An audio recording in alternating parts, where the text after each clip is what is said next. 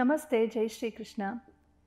Parthaya pratibodhitam bhagavata narayanena swayam vyasena gratitam purana munina madhye mahabharatam advaitamrita varshinim bhagavatim ashtadashaadhyayinim ambatvam anusandadhami bhagavad gite bhavatveshinim.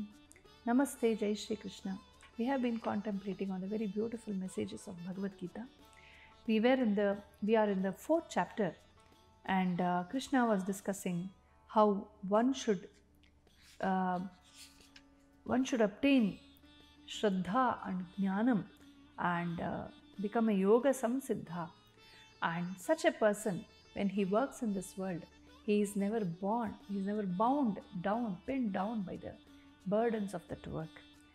Yoga sanyasta karma, one who has transcended all limitations and realized the yogic level of life, the yogic way of life, the yogic spirit of life, when he involves in any so ever karma, actions in this world, is never bound by the karma.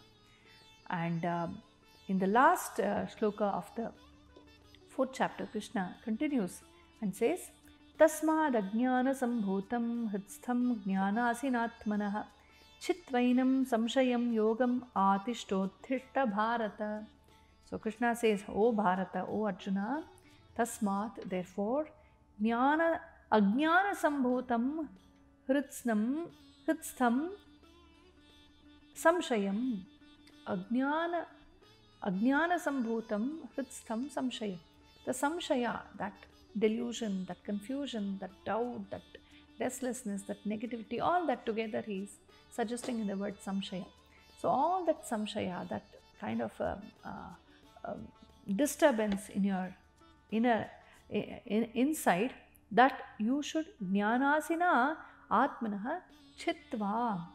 You should cut it down with the sword of jnana. Krishna compares jnana, wisdom, to a sword. Jnyanasina, with the sword of jnana, cut down chhittva, samshayam, hri'tstham ajnyaanasambhootam atmanah samshayam. This restlessness within you, cut it down with jnanam. Yogamaatisht'hottisht'ha, go and establish yourself at the level of yoga. Uttishtha Bharata, come on, get up, Arjuna. What a great message Krishna is saying. Find the plane where you have to, the plane of consciousness, the level of consciousness which will enable you to live the highest, be the highest. Overcome all this disturbance of delusion, confusion, wants, greeds, likes, dislikes, all this which is ajnanajam. And unfortunately, it's made home in our inside.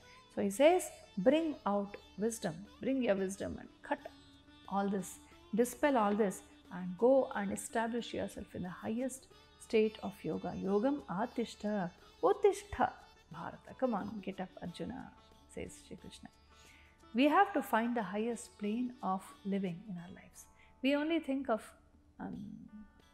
homes and skyscrapers and things outside, not just the physical thing, but inside. We may be living in a very palatial house, we may be sitting in our dream car, but what our thoughts are like is very important. What are we inside us? Are we very cheap? Are we full of guilt? Are we full of negativity? Are we full of ragadvesha? So what if you are in the best of palaces? A palace with a disturbed soul doesn't make any sense.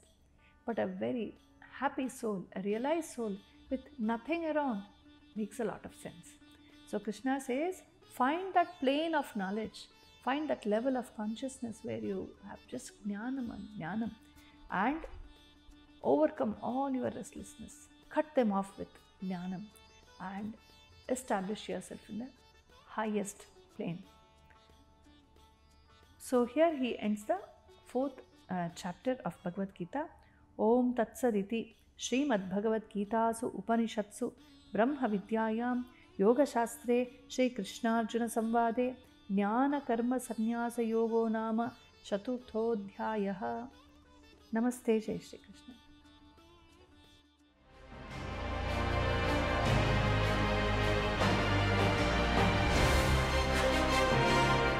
TV Vikrama National, Bharat Bhagya Vidhata.